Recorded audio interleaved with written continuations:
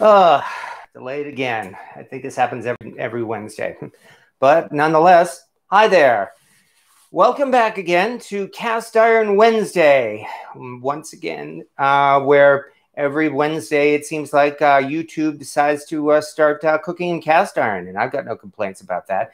And of course, today isn't just Cast Iron Wednesday. It's also the day before Thanksgiving. So I've no doubt everybody is rushing around, or they're already exhausted, or they're actually ready and prepared. And, well, getting ready for the big day tomorrow. I know we are. In fact, we have two Thanksgivings coming up. Tomorrow, I'm preparing the turkey for my godson, from Mama Bear. And on Friday, my roommate Jamie, we are holding a special Thanksgiving for her son, in fact. So, yeah, and then we're definitely looking forward to all of that. So we've got a lot of prep work going on. So, hello, Jessica T. Yeah, I know. Sorry about the little joke there. Okay, so as I mentioned, one last thing. We are doing Thanksgiving sides tonight, in that I've got two sides. We have two sides that we are going to be preparing. But even so, we are still, of course, open for people to bring up any cast iron related subject they want. If you want to talk more about turkeys, feel free. If you want to do the usual frequency ask questions about seasoning cast iron and all that, again, please feel free. Please comment, and please also feel free to answer any questions. I like this being a two-way chat. And having said that, first thing I got to do is bring out some cast iron, because I've got something in the oven that has to come out right now, which means it's time to start being completely amateurish and readjusting the oven for the moment. Camera. Yeah, camera. See, told you I'm amateurish. All right, and what I've been doing for the past hour has been toasting bread so that we can have ourselves a bread stuffing to go into the turkey. And while you can easily do that on a sheet pan, of course, I had to do it the hard way. Whoops, there we go. And that means we've got ourselves, for one, is the BSR fish fryer, and this is some nicely toasted bread too. I like how this turned out. This was, for the record, cut it up into pieces, and then drizzled it with olive oil. Oh, this one's even more. Wow. I think I got it just in time. Drizzled it with olive oil and baked it for an hour at 350, and this is the result. There we go. So we're off to a good start here now and besides, we also have the oven at 350 already. So because of that, Clay Gennard, do you cook your turkeys in something that's cast iron? Maybe you've already discussed this. Oh yes, definitely. I use old Stumpy, my number 14 BSR. Especially for the turkey. He does a lot of things, but he is also the world's greatest turkey roasting pan, or at least I think so. And 1 second, I'm just bringing the camera a little closer. Okay, no worries. Yeah, no worries. Yeah, okay, just enough so that we can. There we go. Yeah, exactly. There we go. All right. See, no problem at all. All right. So what I'm doing is I'm doing like a variation on the sweet potato casserole. This is nice, quick, and easy prep. And so if you don't have time to put together a sweet potato casserole, this is actually a nice, it changes it up a little bit. I like doing this. I don't do regular sweet potato casserole anymore because I like doing it this way. So what I do is I take pineapple rings. And obviously, as you can see here, I line the bottom of the pan with the pineapple rings. And then we'll put those aside for right now. Looking forward to seeing this myself. All right, and from here, what I do is this is a can of sweet potatoes. It's like the big can. And here's some crushed pineapple right here. And what I do is I just kind of drain out the pineapple, otherwise the mixture gets a little bit too soupy. And just put those together. 1/4 cup of brown sugar. I need the masher. I forgot to grab it. The big masher? No, in here. Do you have one in here? What are we looking for? The masher. I'll just use this. I was looking for one that, yeah, I don't think it would give a huge one. I have a huge one. I don't have a smaller one. All right, so I don't want to use the gigantic masher that has like a 3-foot hole on it, so I'm just going to use this right here. So whatever works. Or you can actually use a coffee cup. That works really well too to mash it up. You don't want to mash it up too much. You kind of want to leave it coarse anyways. So, and actually, surprisingly enough, this is about all you want to mash it.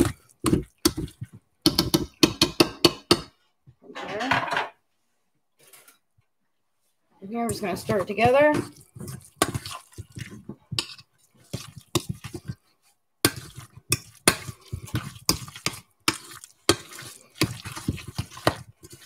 Nice coarse mixture. You see, it's nice, and it's pretty sweet. You can actually omit the brown sugar if you'd like. Yeah, you don't have to add it in. I have a sweet tooth, so I like anything sweet. It's almost like a dessert dish. You actually could probably put this in a pie filling. Probably make sweet potato pie with the pineapple. Probably could. And from here, I like to actually get an ice cream scoop.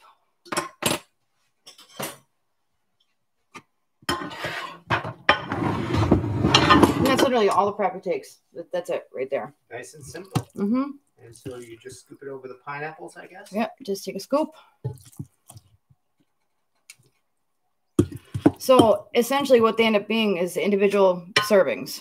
Nice. So it's easy to serve, easy to make. I don't think I'm going to have enough mixture to do all of them. I don't usually do this many. So. It'll work. Yeah, well, I can actually space them out how I planned on it. Actually, from there, I could probably take away from some of it.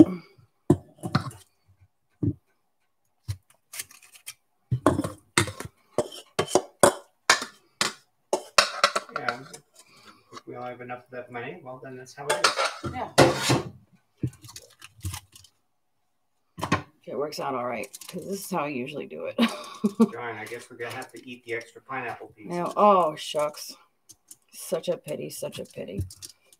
All right, then we can space these out a little bit more. All right. All right. So from there, you just want to put them in the oven bake at 350. Like, I don't know, 20 minutes or so. Just enough so the mixture is like heated through. Because as you know, the canned sweet potatoes are already cooked. So, like I said, from there, just put them in the oven, bake at 350 for about, there we go. Like I'd say about 15, 20 minutes, maybe a little bit longer, depending upon how much you like it cooked. Yeah. And then and I'll show you guys in 15 to 20 minutes. Yeah. From there, I'm going to sprinkle marshmallows on top, melt the marshmallows, and bam, done. Nice, easy variation, quick. It's simple, so simple. As you saw, it's 3 ingredients: crushed pineapple, 4, but technically not. Crushed pineapple, those sweet potatoes, 1/4 cup of brown sugar, which you can omit if you'd like to, and the pineapple rings and the marshmallows. That's it. Easy, simple, easy. So if you're running out of time, you know, because nothing's ever. Last Thanksgiving, I had everything out all together, all at one time, which is never, not once happened. Have I had all dishes complete at the same time? Really? Yes. Well, you were there. Let me get this out of the way. Excuse me. Yep. So, but if you're running out of time and you know things are coming short and we can put it down. You don't have a lot of time to get this done. The rack's in the wrong one, but yeah, I'm gonna move the rack. Okay. Otherwise, the pineapple is gonna caramelize a little bit too much. Well, like I was saying, if you're running short on time, and you can find this is quick and easy, and you don't have to worry about all the work that goes into sweet potato casserole. Not that it takes a bunch of work, anyways. But all right. Awesome. All right, so in about 15 minutes, I'll come out and put some marshmallows on them, melt those on, and there we go. Well, thank you very much. Actually, you know what? Should we put the marshmallows on, or should we put them? Because we're doing these are for Friday. You can't really reheat it with the marshmallows on. Okay, so maybe then how about we wait until Friday to put the marshmallows on? Yeah. Okay. So this actually, we can actually probably take those just right out. Think so? And just bake them on Friday. Okay. All right. Well, if you want to do that, then. Well, or either way is fine. Because either way, now they're gonna have to heat up even Just cook it. Okay. Sorry about that. I'll microwave it. All right, no problem. Anyway, and yeah, that was, well, again, everybody give a hand for Jamie. Yeah, that's called Thanksgiving on the fly is what that's called. Yeah. That's called short order Thanksgiving, which is all I do is short order cook. And don't we know it? Yeah. It can't be done fast. I'm not interested. Oh, yeah. I have love feet. Oh, yes. Like the Magnolite pot. Yeah. I've really fallen in love with that Wagner Magnolite there. It's extremely useful. I mean, especially because I find it's the world's best water boiler. That was not fun. Oh, that was not funny. Yeah, right. No, the bit about 9 o'clock. Yeah. Oh. That's okay. How did that pie turn out from last week? Oh, yeah, last week. As a matter of fact, the pie turned out great, I'm glad to say. I mean, I can only apologize yet again for all of the delays that happened, and it was not because of the pie, but because I didn't know how to use a food processor. So what can I say about that? However, despite the delays, the pie turned out terrific. I mean, I think Jamie ate more than half of it herself, so... Yeah, but hey, there's nothing wrong with that. So the recipe for that pie is on my website. You know, I call it, of course, cast iron pumpkin pie. And why not? I mean, if you'd like to try it, feel free. Or because, well, tomorrow is the day for it. And you says, great job, Jamie. Thank you very much. So that's Clay Gennard. What does cleaning all of your cast iron like the day after? Oh, yeah. Yeah, that is a fun job, in fact. I actually made a little project of that, and I've got that written down somewhere. I've worked out a routine, especially for cleaning up after Thanksgiving. And I think I'll tell you once we get started on this, you know, so that I don't just stand around. But one more, that was Clay Gennard. Do you cook your turkeys? Oh, yeah, like I said, I use Stumpy for that. Did you spray the olive oil on the bread or did, like you said, drizzle it? No, that's all I did. All I did was drizzle it on. No big deal. I just spread it out on the pan, just drizzled the olive oil over it, and put it in the oven and baked it for at 350. So I hope I didn't overbake it a little bit. I'm sure it'll turn out fine. They're just like croutons now. And having done that, let's get some more cast iron into the picture here. Because, of course, that's the whole point. This is Cast Iron Wednesday. Just angle this a little. What kind of pan I cook myself in, I don't know. Oh, yeah. Right. Red and white one. Yeah, what she used was, well, a red and white enameled cast iron casserole dish. Yeah, it's China made, actually. That's all I know. Yeah, but it works fine. There's nothing wrong with that. And now, what you're looking at, folks, is the Lodge cast iron 14-inch wok. Back in the 90s, I think they're still doing it. They did the style of pans they called Pro Logic, which had fancy design. There were no angles on it. Everything was curved. And all I know is that this is going to be having its 10th birthday, or at least its 10th year in my kitchen, this coming January. So I've been using this thing almost nonstop for the last 10 years. It's a massively useful piece of cast iron here. While anybody should, of course, get a cast iron skillet as their first piece of cast iron, I would very much recommend somewhere down the line you look into a cast iron wok. Okay. Now, what we've got here is, as I mentioned, our other course for tonight, and that is going to be stuffing. I am here. Yeah, I mean, I know folks love making their cornbread stuffing, but I have to admit that I am a born and bred New Englander at heart. And so I grew up on the more old-fashioned English type of bread stuffing, which is essentially a type of bread pudding. And as a matter of fact, what we'll be doing here is definitely a unique New England style stuffing.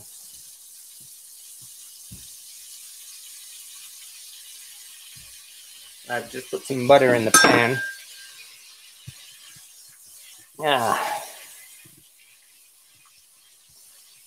Yeah, this particular recipe, I came across it actually thanks to Vincent Price. I mean, some of you may have heard of the fact that Vincent Price was actually really a gourmet cook, as well as a famous horror movie star. He loved cooking, and he spent years putting together a cookbook that a lot of people consider one of the great cookbooks of the 20th century, and it is called A Treasury of Great Recipes. I was fortunate enough to find a copy of that, and yeah, I fell in love with that, especially when I looked at his recipes for Thanksgiving turkey and New England bread stuffing. In fact, the recipe, as he says, came from the Wayside Inn of Sudbury, Massachusetts, which happens to be right in the area where I grew up. So there's a lot of nostalgia for me in this dish. Nonetheless, what we've got right now is some butter going on. In addition to the bread, this is also a meat stuffing. We are using 3 types of meat in this. So it's definitely quite different from your usual cornbread stuffing. Now, there's nothing wrong with your cornbread stuffing. And I'm sure folks will say, who needs that bread stuffing when we got cornbread stuffing? It's perfectly fine. Everybody has their own preferences. All I can say is that I really enjoyed this, and I'm glad to make this pretty much every year. So that butter melted nice and fast. And having done that, let's see here. Large cast iron butter. Okay, now from here we start adding in some chopped onions and chopped celery. There are onions at the bottom of this. The recipe for this again is on my website.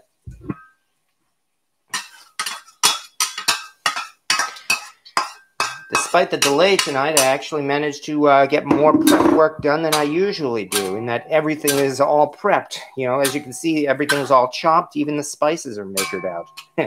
So usually I end up doing that on cam, but this time we can just get right down to the cooking.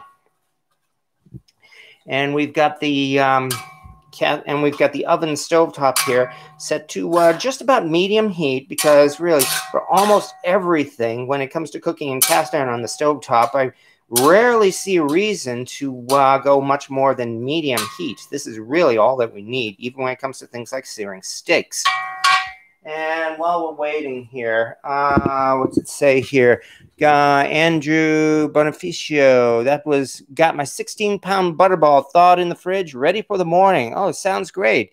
Are you going to brine it? I'm looking forward to that. $19.49 butterball in the fridge. Yeah, that's a nice price. Somebody says, oops, my bird is still in the freezer. Okay, well, if you still want to get that bird ready, you can take it out tonight. And, you know, there are some methods for doing a quick thaw.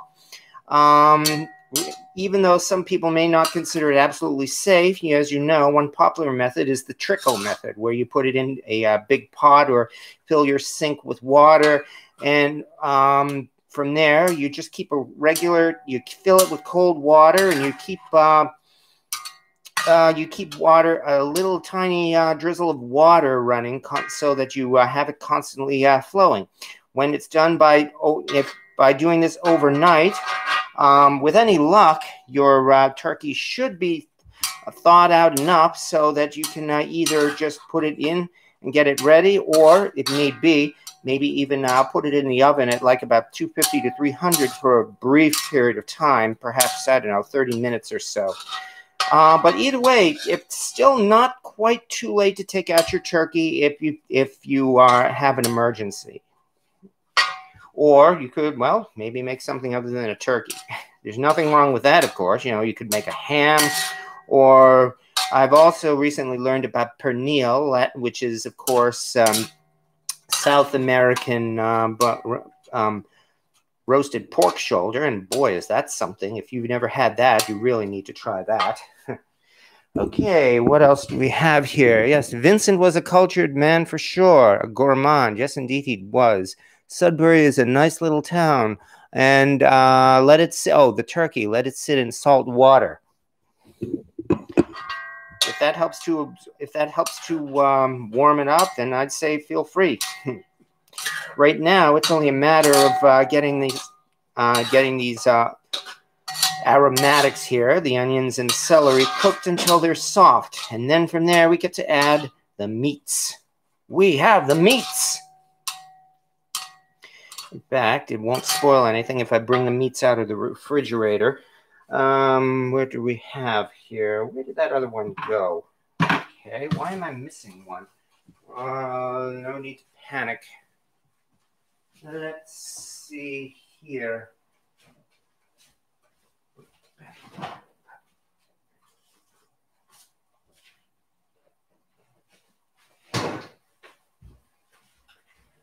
All right, two of the meats we'll be using. One is breakfast sausage, although to be honest, this is Italian sausage.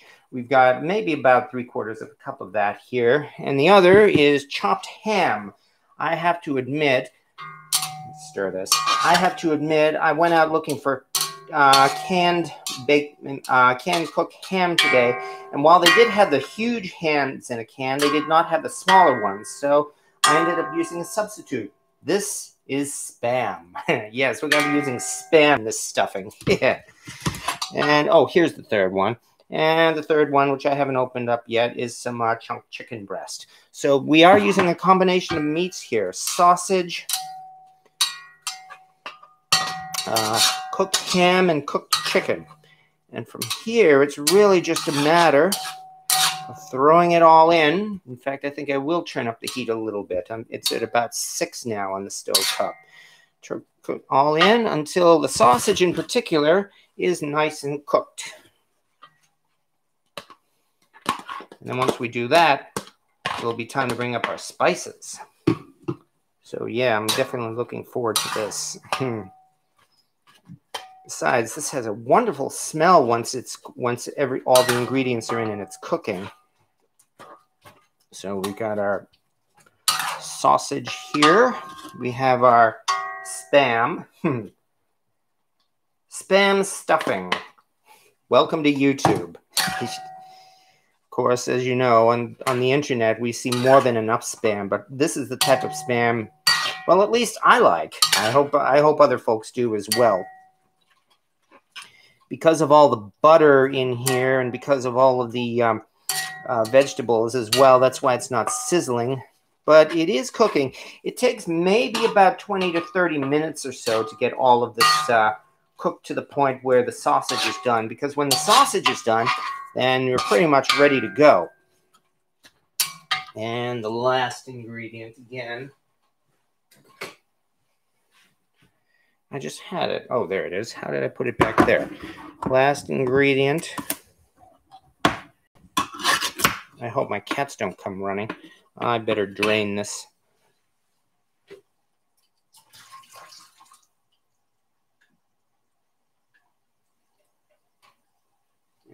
And the last ingredient is cooked chicken. I do like making things from scratch, but in a pinch, in some instances, yeah, there's nothing wrong with using some canned ingredients to substitute. I mean, I could have made some pulled chicken easily enough, you know, just throwing some chicken into a Dutch oven for a few hours. But, well, had other preps going on, and I was at work today as well. So it's moments like this when canned goods are a convenience. So there's no reason why we can't take advantage of that.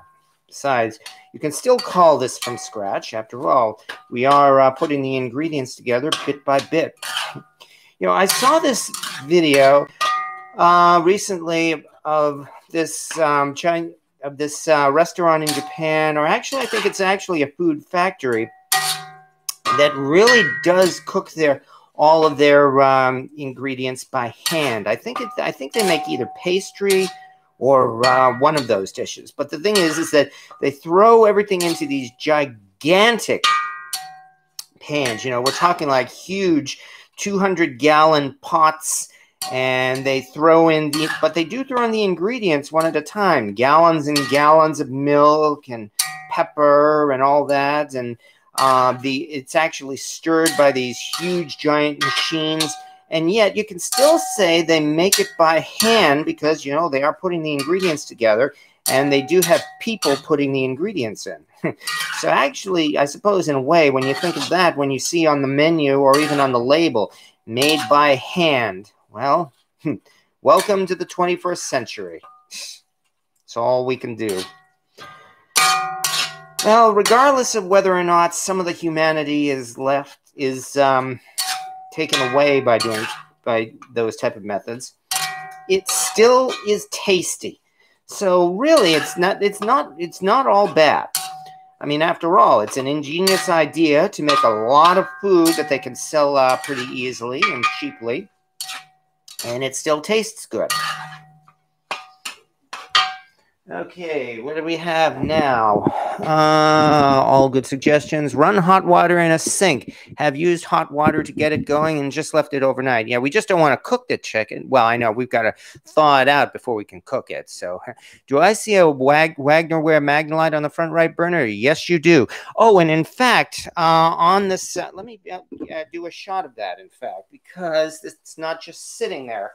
I am making turkey broth. As I mentioned already, Mama Bear's turkey is in the brine right now. I have taken the giblets and I am simmering them tonight to make turkey broth to go with the gravy. And I'm actually going to be using some of that turkey broth too for this here stuffing.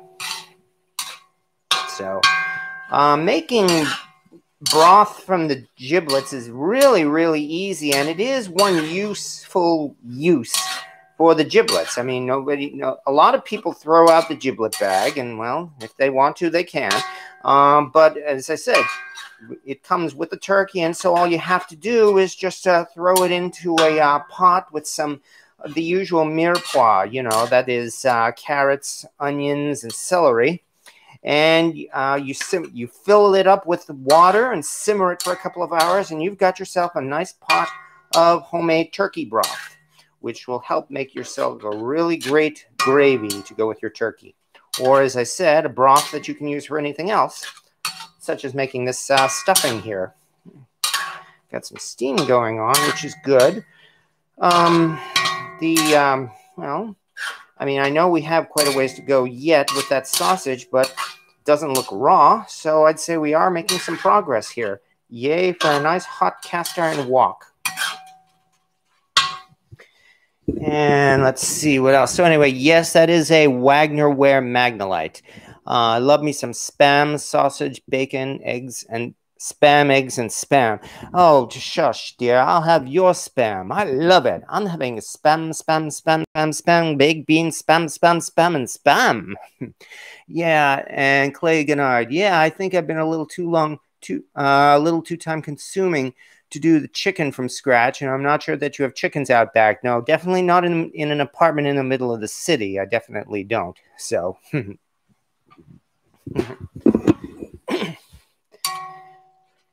so I mean, we can't do everything from scratch. It's like I can't grind my own flour. I do make a couple of shortcuts, though. As I've said sometimes before, I make my own vanilla extract, and I highly recommend folks do that, because if you do, you will, well, be swimming in it. And rather than paying like through the nose $10 or more for a tiny little bottle of vanilla extract, you will have a pretty much infinite supply of what is probably the greatest vanilla extract on the planet. So that I definitely recommend when it comes to doing things from scratch. When I was out for Halloween, my friends out there mentioned that they are making their very own homemade Worcestershire sauce. That really that piqued my interest. That is yet another project I have to try. Little things like that is what makes this hobby fun. I mean, there's really an infinite number of things to try when it comes to cooking. So this is why, even though I've been doing this for 10 years, I am still a novice, and I know I will always be a novice. Nonetheless, this is looking pretty good. I'd say, though, because of the sausage, we are still some ways away. Got to be realistic here. You cannot undercook sausage. But even so... oh yeah, and about the bing, bing, bing, as I mentioned, this is definitely my favorite wok spatula. I'm not sure if this is vintage, but it sure looks and feels like it. And it is much lighter than a modern day wok spatula. So I'm very much using this, even though metal on metal does make a nice dinging. Sanctuary, sanctuary. Don't drop it.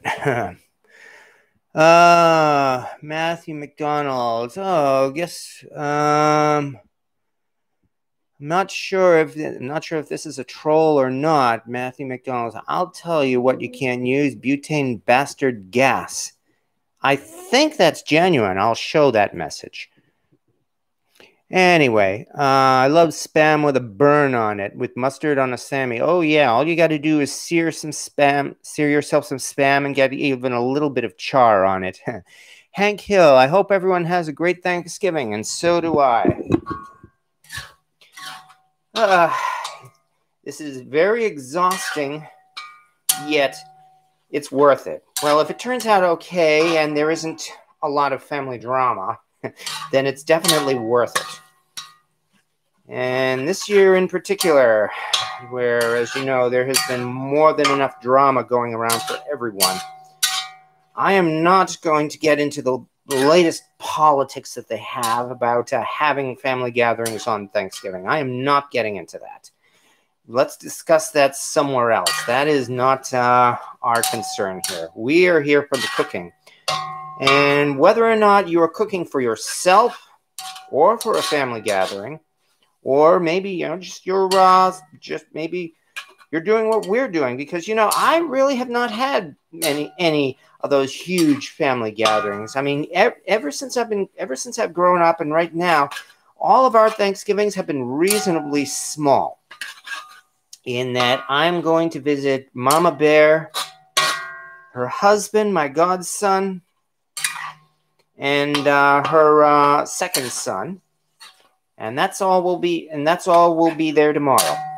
On Friday, as I mentioned, I'm having myself, Jamie, her son, and from what I understand, her son's best friend, or BFF, and that's it. And there's nothing wrong with that. Even so, we're still going all out, making ourselves a turkey. Oh, yeah, in fact, that was interesting. That second turkey for Friday, I only got that one last night because we didn't get the idea of having the second Thanksgiving on Friday until yesterday, which means I had to go out and find a turkey only a couple of days before Thanksgiving. And you know what that means? That means that Stop and Shop had their Thanksgiving turkeys super cheap, frozen, like 39 cents a pound. However, all of their turkeys are gigantic. I could not find a turkey smaller than 20 pounds. So I had to get like a 21-pound turkey. It's been thawing all night. It's still thawing right now. Should be ready for that brine by tomorrow morning, and I'll be doing that before I head out. But yeah, a 21-pound turkey. And what's more, that 21-pound turkey cost a total of $8. Gotta love Thanksgiving. In fact, if you have the room for it, as you know, this is the time when you should really get yourself another turkey, a second frozen turkey, and then that way you can thaw that one out a little later when things are less hectic. You could do it, say, anytime during the month, during football season, for instance. And then, of course, we've got that other holiday coming, the one near the end of December. So you could very well get a turkey for that. And what do we have here? Butane, no, it's a reference to comment above. Oh, okay. Seals are a trash mammal. No politics. Exactly. No politics. Yeah, we're not getting any more into that. But yeah, 20-pounder. Yeah, I know. That sounds like a great deal for a turkey. Oh, definitely. Yeah. I mean, yes, the turkey is frozen. And yes, it is not. Well, I've given my opinion already about so-called free range, organic, and other crap like that. So, because I really could care less about whether a turkey is free range or organic, and PETA can go and suck an egg, because of that, I had no qualms at all getting that frozen turkey for $8. And because of that, we're going to have turkey up the wazoo on Friday. On the other hand, that's why I'm also very glad about my turkey recipe in that it can handle a 20-pound turkey. Because, of course, we are making two reasons. We're making it in cast iron. And just as important, we are cooking by temperature. I'm going to bring that up again because that is an extremely important tip for anyone who wants a nice, well-cooked but not overcooked turkey tomorrow. Cook by temperature. Do not cook by time. I mean, yes, you should estimate the amount of time so that you can prepare for it, but do not do it by minutes per pound. Use a thermometer. If you have to run out tonight somehow and get a cooking thermometer, I recommend doing so because a cooking thermometer is your best friend on Thanksgiving. With a cooking thermometer, you can use pretty much any recipe you want, and you will have yourself a terrific turkey. Because you will be cooking it to temperature. You will be cooking it until the turkey reaches the right temperature. The sausage is getting closer, I'd say, and the rest of the vegetables are getting caramelized. I think only maybe just another few minutes and we'll be able to move on. So thank you again for waiting on all this. So let's get it. What cast iron do you use to cook your turkey? Oh, that's easy. I bring up old Stumpy. I've brought him out several times, both on my YouTube videos and here on YouTube Live. So I'm sure you folks are familiar with old Stumpy. Maybe I'll bring him out in a little bit. Stumpy, of course, is my number 14 size, 15 inches in diameter, Birmingham Stove and Range cast iron skillet. He is a Century Series skillet, which means he was made somewhere between the 1960s and probably the 1970s. So he's, well, there are a lot of pans out there older than him, but yeah, you know, 1960s to 1970s, that is not new anymore. That is really getting on vintage. And he has cooked a lot of things in my kitchen. I am very proud of old Stumpy. And I do not see, well, there may be only one reason ever where I might end up retiring Stumpy. Well, two, if he ever gets a crack, and I hope he never does. The other is if by some miracle someday I find a Red Mountain number 14 cast iron skillet. Who knows? But until then, Stumpy had a long and prosperous life in my kitchen, and he is going to cook the Thanksgiving turkey tomorrow, and he's going to cook the Thanksgiving turkey on Friday. And whatever we make on Christmas, he will probably be out then too. I've made giant cookies in Stumpy.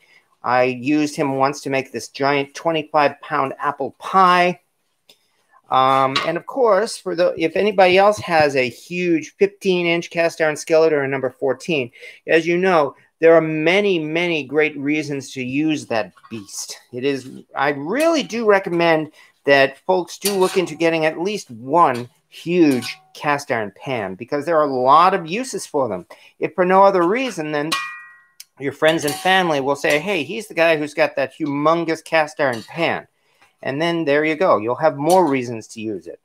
Family gatherings, church, business, parties, Super Bowl Sunday, cookouts, whatever you like. Because, yeah, Stumpy's also big enough he would make an excellent griddle, too, if we were to take him out into the backyard. So that is what I cook my turkey with. If you look on my YouTube channel, I believe Stumpy has been in every one of my turkey videos. No, correction. Two of them I made turkey in a Dutch oven. But other than that, it's been Stumpy. If you want to get a 15-inch cast iron skillet, there are several options, including, well, I would say, first of all, look at TJ Maxx, Marshall's, Home Goods, because it's possible there may still be out there in there a large 15-inch skillet. And at TJ Maxx, it sells typically for about $40, which is a very affordable price. The other options are other modern day cast iron makers. Yes, they're Asian made, but you could still use them if there's no reason not to use Asian cast iron. I mean, unless you have political reasons against it. And if you do, that's your business and not mine. Including Camp Chef, Cabela's brand, or even Ozark Trail, the Walmart brand. And yeah, I do know that there is a 15-inch cast iron Ozark Trail at Walmart for less than $20. And if you want to use it, go ahead. It will still make you a terrific turkey. The squash, the sweet potatoes. Yes. Oh, yeah, the sweet potatoes. Thank you for reminding me. Okay, this goes on hold. Time to take out the sweet potatoes.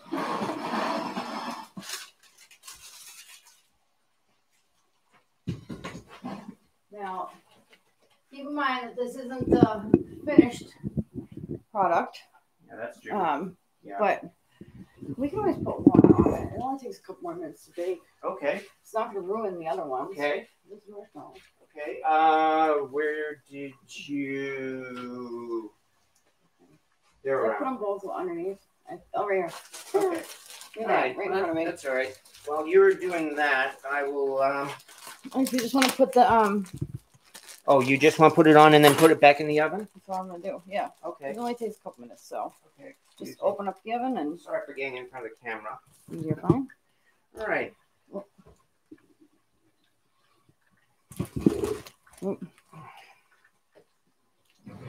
Does this show on the camera?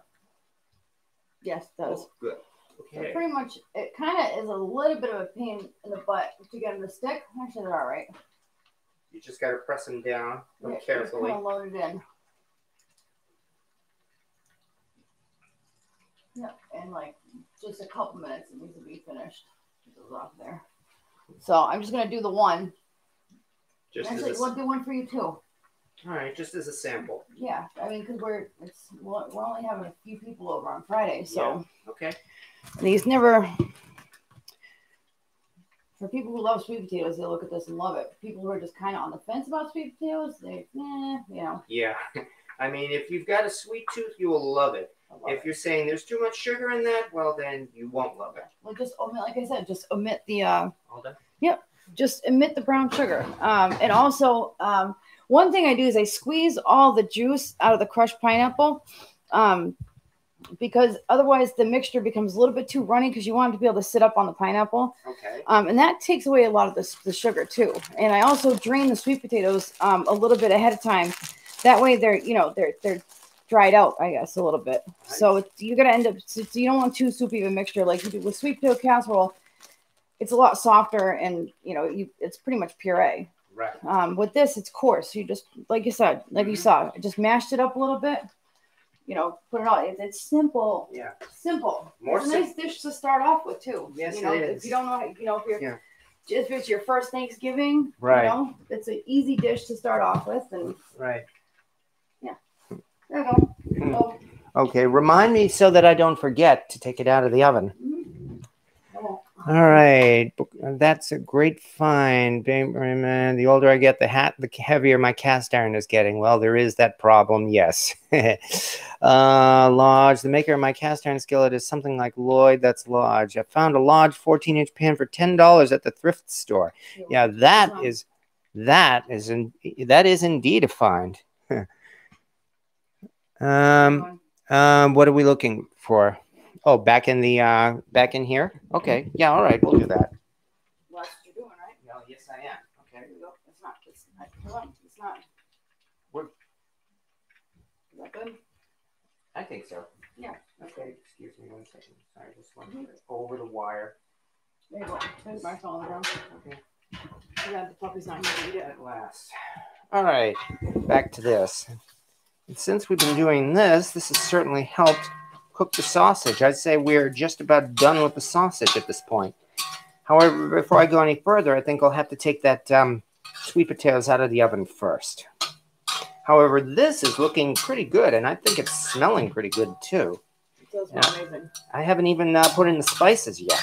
All this is 3 kinds of meat and onion and celery. But yeah, I'd say we are probably about as done as we can get on this.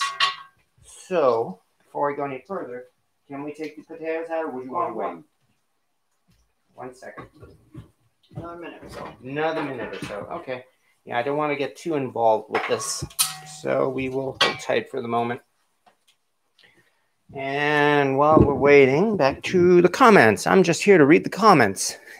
Well, plenty of those. Oh, yes. Happy Thanksgiving, Joe.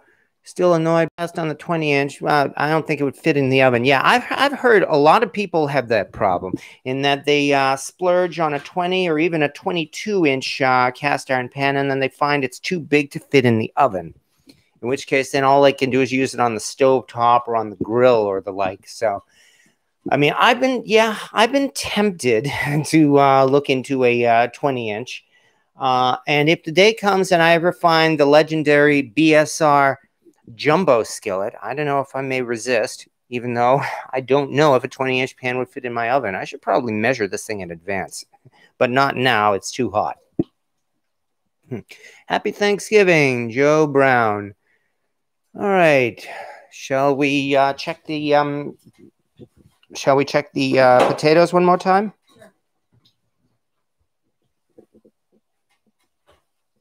I usually like them to be a little bit browned up, but that's okay right now because you gotta get going yours. Well, how about I turn on the broiler? No. No? No, because marshmallows go like that. Okay. They'll be fine 1 second. Literally the next second, they're black. Okay. You've camped before. Yeah. Yeah, they're just about done. Okay. I like to get them so they're a little bit brown, but like they kind of get the hard topping on. But you guys get the idea. Okay. All right. So if you want, we will take them out. Where did that? Oh, here it is. I can take that if you want. I got it. Okay. Well, I'm already in the middle of it. All right. Want to put the convex down? Okay. Now while we do that.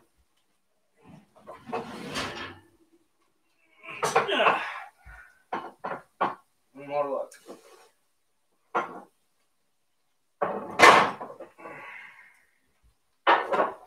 Yeah, you really want to do it when you're making it. You kind of want to do it so they're browned up on the top.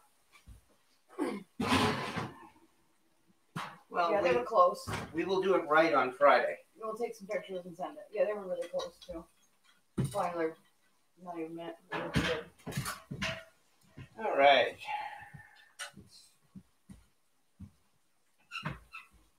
And as always, thank you again for your patience while we are delayed like this.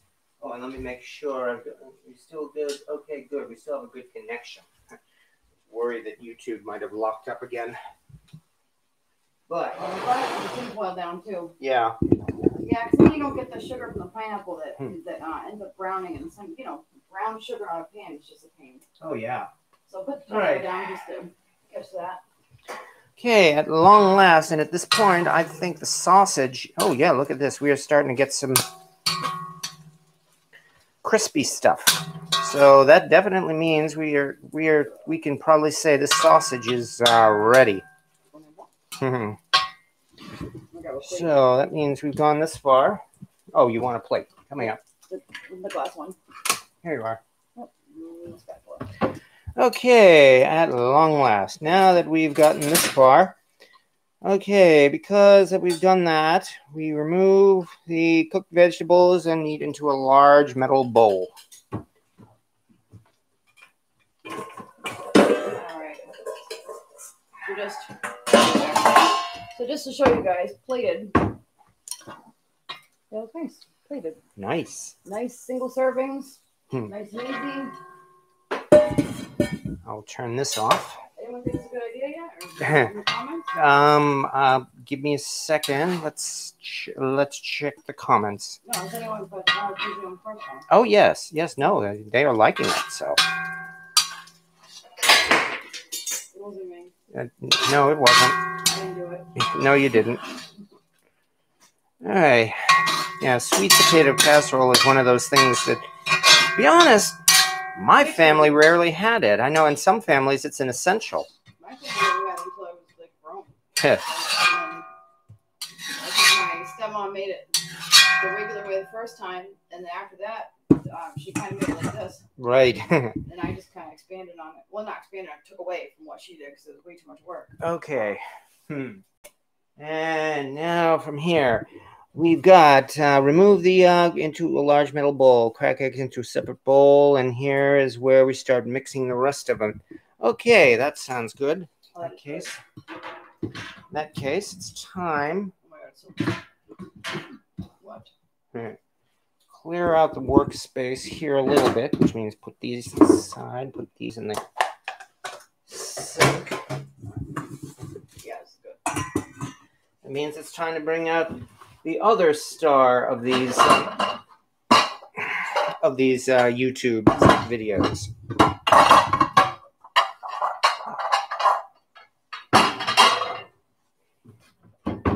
I don't have a name for this. All I do is just call it just what it is, the Pyrex Amish butter print bowl, which I'm also very happy of using. I'm headed to bed. It's 3 a.m. there. Well, good night, Clay. Okay, now from here, it's time to do some mixing. Which means, okay, that means now we get to add some eggs. Look at that. I actually did my prep work in advance. How about that? And now we get to, oops, prep work or not, I always miss something. There we go.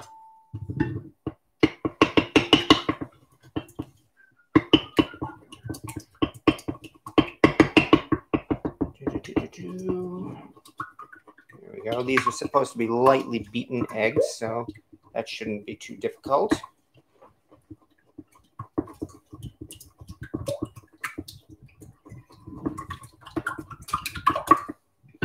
How is it? I always put the camera angle so that it's exactly for my arm to block it. All right, let's try it this way. Yeah, that's a little better. All right, and from here, time to add. The pineapple softened up perfectly. Oh, sounds good. Yeah, mine's gone. Mm-hmm. There's one left for you. Maybe. Here. If you're lucky. From here, we have to add about a cup of stock. And now I realize I made a mistake in that the turkey stock is boiling. And if I add that boiling water to these eggs, they will scramble. Well, not unless you temper them. Okay. Yep. All you're going to do to temper eggs is you just pour liquid in slowly, just a little bit at a time. You can temper the eggs. Okay. You want to show you? Yes, actually. I told you I'm a novice. So we need to 1 cup of stock. Mm-hmm. I will get the cup. Or, yeah. If you could pass me that cup right there. I'm going to do it in this one. So you can just measure out a cup. Just it's going to be a little bit easier. Okay. Well, there's 2. Actually, you know what? This is fine. You're right. Here. Okay. All right. Well, again, I appreciate your help here. No, this is not going to be a mishap the way last week was, folks. Talking to the folks there. Oh, great. It's all right if if celery gets it, right? Oh, yeah, that's true. It's all going in the same place, anyways. Well, it's not actually, but all right. Well, watch. Sorry. Put it in. Oh, yeah. There you go. Thank you so much. There you go. Okay, and we have a cup of stock. Thank you so much. Yeah, you have to put it down. Right. I can't. Yeah, you're right. You're right. I knew I should use the other one. Sorry. Sorry. Okay, turkey stock, but still hot, which means, as you say, we temper the eggs. All right. So, what you do when you need to temper raw eggs is, first off, I need a whisk. Coming up.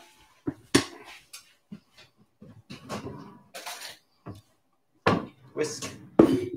Yep. Try to do this left-handed. All right. So when you temper eggs, you want to be stirring. All right. And you just want to pour a little tiny liquid in. A little tiny bit. Stir it. A little tiny bit. Because essentially what you're doing is you're bringing the eggs up to temperature and you're bringing the stock down in temperature. Okay. So the eggs aren't cooking. But he's correct. If you were just to pour this all in at once, anywhere it would cook the egg.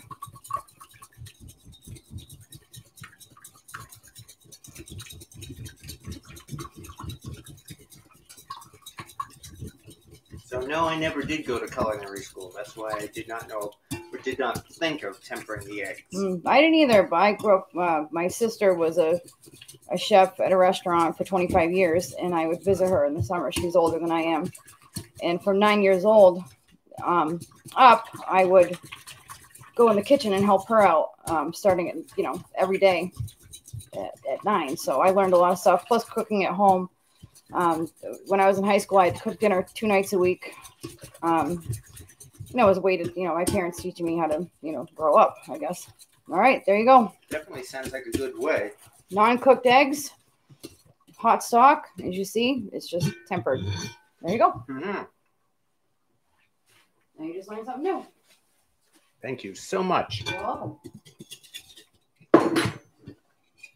So anyway, from there, crack eggs in a separate bowl, lightly beat them, stir in the chicken stock, and now finally we get to our spices, which, hey, I've actually managed to measure out in advance. I'm really doing good here. We have some ground sage, ground pepper, thyme, marjoram, and one of my favorite spices and not very often used, mace. Love mace. It's a savory sweet. It's really almost indescribable. Some people say it's similar to nutmeg, but it's not really the same. Either way, mace is definitely something you don't want to pass up. If you don't have some mace and you come across it in a spice store, definitely pick some up and try and find an excuse to use it. You will not regret it.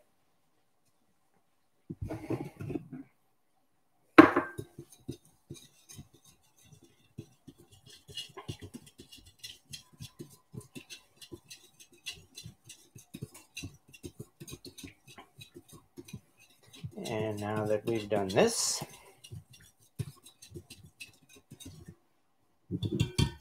all right, add the, okay, oh, and also 1.5 teaspoons of salt.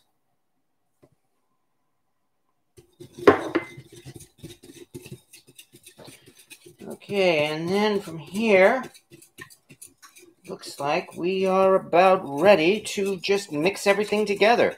This is essentially a bread pudding, and now we have made the mixture for it. So now I get to do a little bit of rearranging here, which means it's time for the wok to relax. He has done his duty. Time for the walk away. Yes, indeed.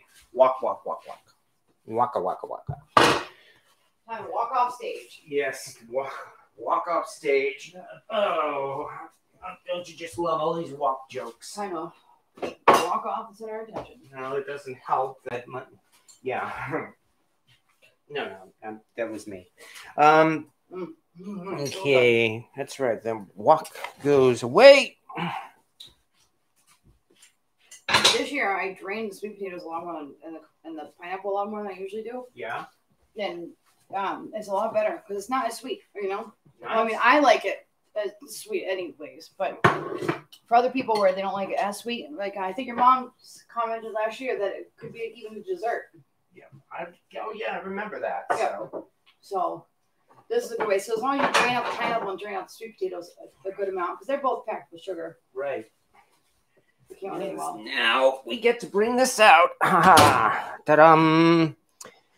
And what we have here is the Lodge cast iron fish fryer. This is the newer model that they came out with about 2 years ago. But the older one probably dated the 1960s or so.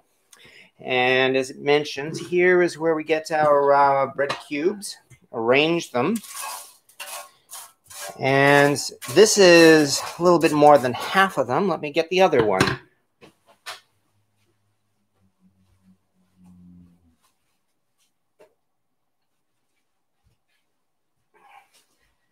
We saw these at the beginning of the video. Here again is the BSR fish fryer.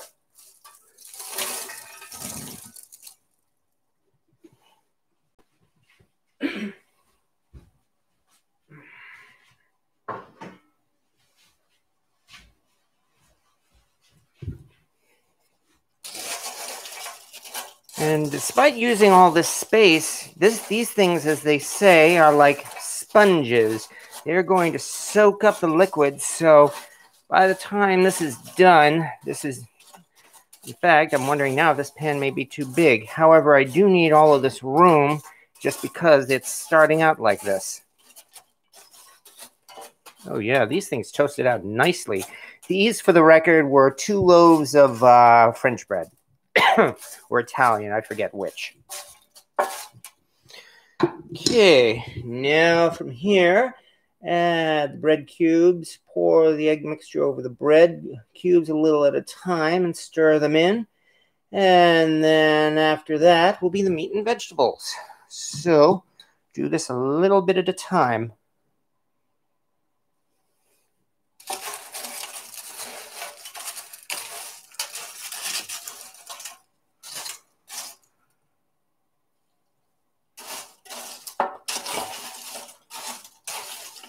Because, of course, we want to coat the bread with this mixture here.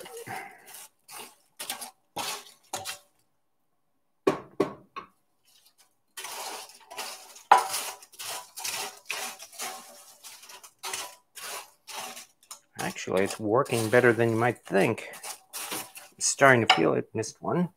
Starting to feel it. 5-second rule.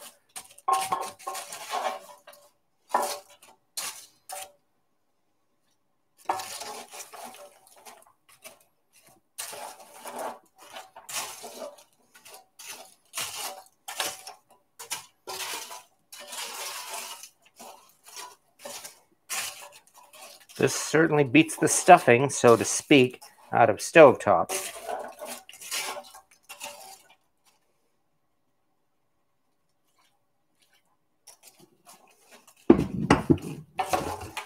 There we go. Just mix any dry spots in with the wet spots.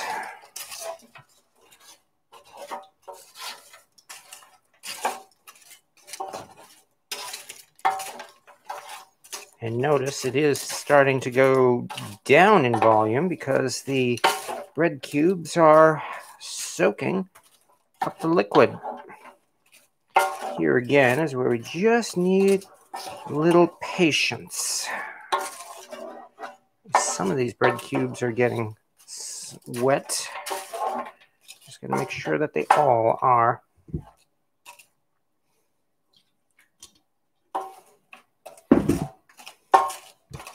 Besides, we're not done yet, because to this, we simply mix in our other mixture. And that, of course, would be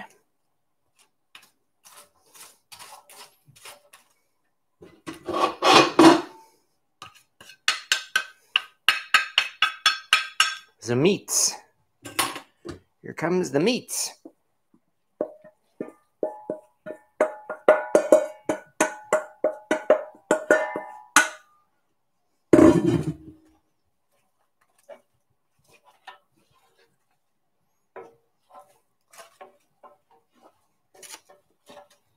There we go. This is definitely ensuring there are no dry spots left.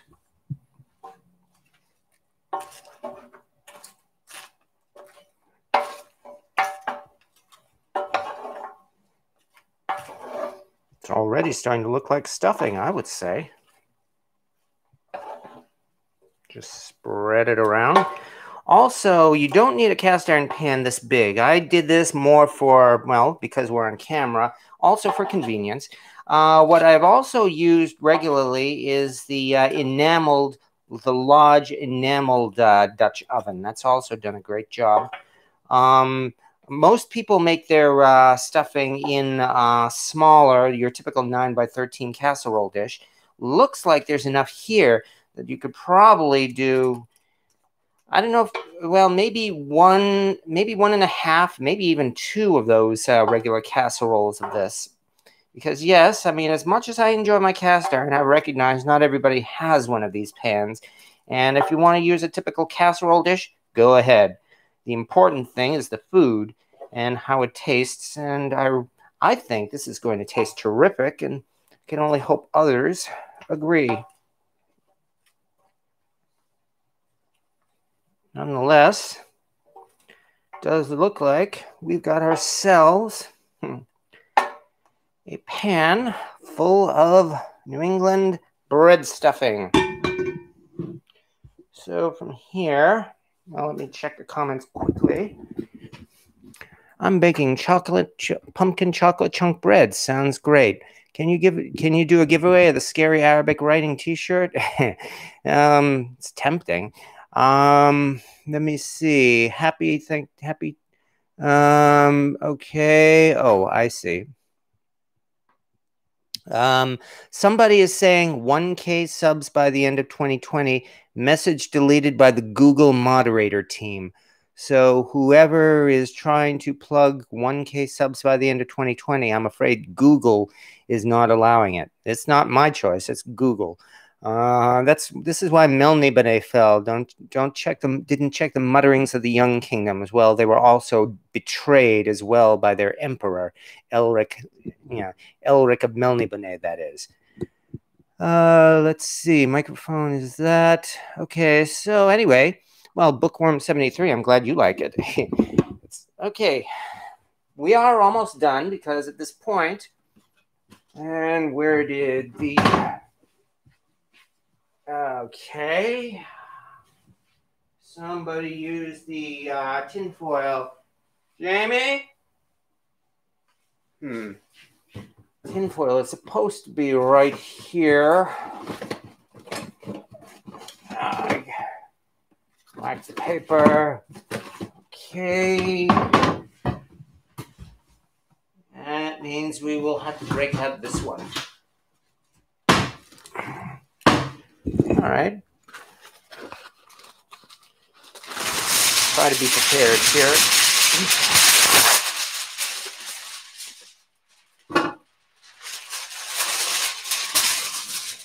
Nonetheless, this is all that's left. At this point, this will go into the oven for 50 minutes. After that, we will uncover it for 10 minutes so that it can get a crust on top. And then we will have ourselves some stuffing.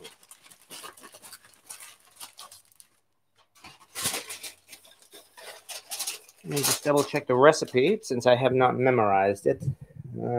Additional ingredients, stir everything together, cover the Dutch oven, and bake at 350 for 45 to 50 minutes. There we go. All right, that means we are getting down to it. So I appreciate everybody's patience as always. We are running to about that time as it is. Move this out of the way. And into the oven we go.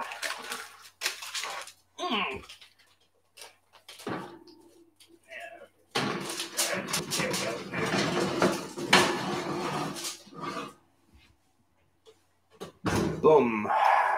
And with that, our stuffing is in the oven. So we've done pretty good tonight, thanks to Jamie. We have done some, let me move over this way. We have done some sweet potato, and I thank again very much for that, as well as what we call New England bread stuffing here, which is a little different from your traditional stovetop stuffing. As you can see, it has a lot of meat in it, and it is definitely not cornbread stuffing. As I said, nothing wrong with cornbread stuffing. I would love to see some pictures on the cast iron group of people, cast iron cooking group of people with their cornbread stuffing. Because yeah, as a matter of fact, it's something I have not made yet. I will have to do that very soon. Okay, just clean my glasses. Boy, do things look different. Oh boy, I know that feeling all too well. No stock. No, we actually did use the turkey stock, thanks to this. Again, let's take one last look at that turkey stock, because I'd say this is about getting ready as well. This again is in a Magnalite Dutch oven, and we've got some turkey stock here, which we will be using, well, what else? On the turkey, or more precisely, with the turkey gravy. Oh, And this time we are about 20 minutes earlier than we were last week. Oh, do I see this right? Are there 152 people watching? Wow, I'm shocked actually and very, very glad. Thank you for everyone. So with that, I'd say watching this gives me ideas of what cast iron I can aim to get like a fish fryer. Oh, yeah, there are many kinds. I mean, as I mentioned, we've got the Lodge fish fryer. We've got the vintage oval roasters from BSR. The Asian cast iron makers do make them. Lodge just came out with a new, with two new large rectangular cast iron pans. One is, get this, for their first time, Lodge has just released a 9x13 cast iron casserole dish. They've also released a cast iron sheet pan or baking pan, which is something like about 15 inches across. That might still be even smaller than than their fish fryer, but it's still pretty darn big. So, and of course, even when all else fails, hey, get a big skillet, a 12-inch skillet, or even, let's say, a number 12 or a number 14, because lo and behold, there we might have another use for old Stumpy making some stuffing. All right, so from there, I think really, especially again, since Thanksgiving is coming, and I'm sure a lot of people probably are already exhausted and might even be going to bed because we all have a busy day tomorrow. I know I do. I've got to get up tomorrow morning, and let me see, I've got to take one turkey out of the brine, put another turkey into the brine. Then from there, I will be taking that turkey to Mama Bear's so that we can make that in good old Stumpy for Thanksgiving. And then after that, we'll come home, do some cleaning up, and start preparing for second Thanksgiving. Oh yeah, here we go. Just like that quote from the Lord of the Rings. We've had one Thanksgiving. Yes, what about second Thanksgiving? All right. Have a great Thanksgiving, everyone. Yeah, I'd say that's the best thing I could say as well, Anthony Bonificio and everybody. Well, I guess at this point, I can only thank everybody for showing up. Oh, by the way, I know I've been doing a lot of cooking, of course, with Thanksgiving coming on, and two things. One is this coming Sunday, I traditionally do the Sunday after Thanksgiving, preparing a Christmas pudding. This time, it is going to be a fruitcake. We are going to make a fruitcake here on YouTube Live. Fruitcake by a fruitcake, made by a fruitcake. And the difference is, of course, this is going to be a homemade fruitcake. It's not one of those bricks that they sell at the store. Instead, it's going to be a fruitcake for people who don't like fruitcake. Other than that, of course, December is coming, and we've got a lot of things to prepare for that other holiday coming up. But I am going to be doing some more talk as well about cast iron specifically. I really want to do one of these where I look at things like the history of BSR cast iron, for instance. I mean, that's something, as you know, I've been a big fan of, and I really would like to get that out on a video here. We've got plenty of time since right now, I guess, I'm committed to doing one of these each Wednesday. And I guess all we can do is see what happens next week. So once again, thank you, everybody, for watching. Have a happy Thanksgiving tomorrow. And please stay safe. It's been said so many times, but we can only say it again. Please stay safe. Regardless of what your plans are, regardless of whether or not you agree with the politics, which I'm not going into, just stay safe. And with that, I guess we will see you all next Wednesday. Thank you once again for watching, everyone.